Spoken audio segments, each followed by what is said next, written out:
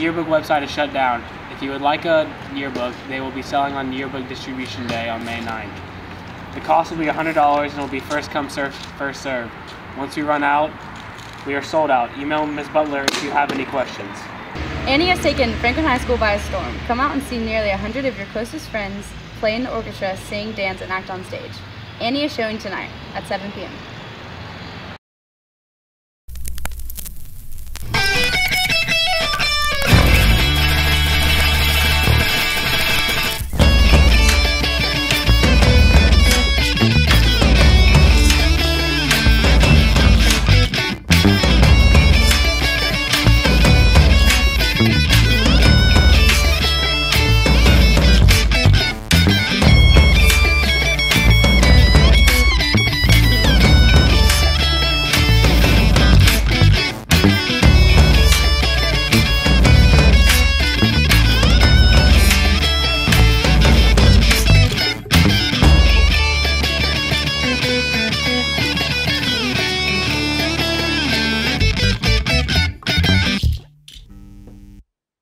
A DVD of the graduation ceremony may be purchased for $20.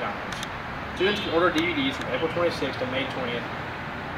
Make checks out to Franklin High School and deliver to Carrie Thompson, room 325.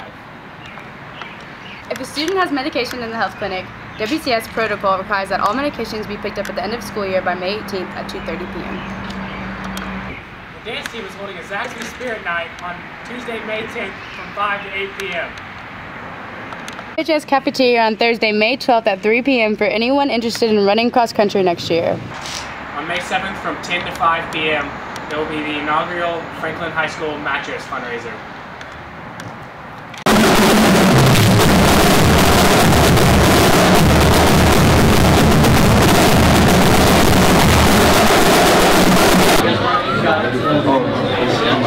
Oh, hey, didn't see you there. I'm Grant Baggett. And I'm Will Kennedy. And today we are going around checking out this voting registration.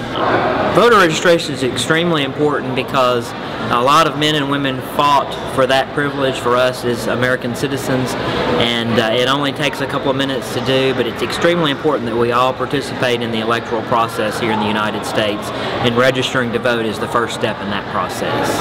In order to be able to vote, you have to be registered in advance. In the state of Tennessee, you have to be registered at least 30 days in advance.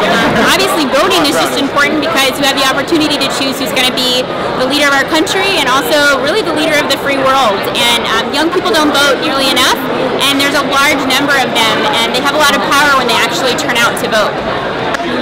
Franklin High School hosted a voter registration drive to increase the amount of young voters that vote in our local elections. Why did I register to vote? Because I'm an American citizen. It's our duty as Americans to vote, our civic duty.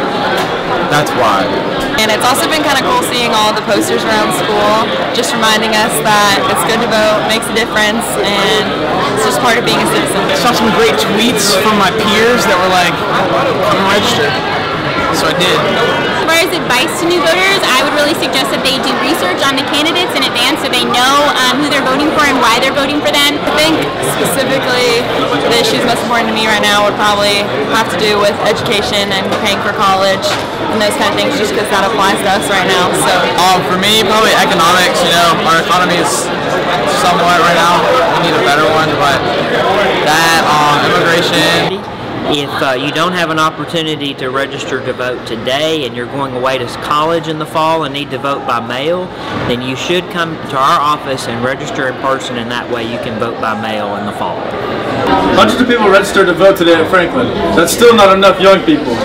If you didn't register today, go down to the county office and you can still register to vote at least 30 days before the election. Alright, Franklin High School students, you go out there, you register so you can vote for whoever you want to this November.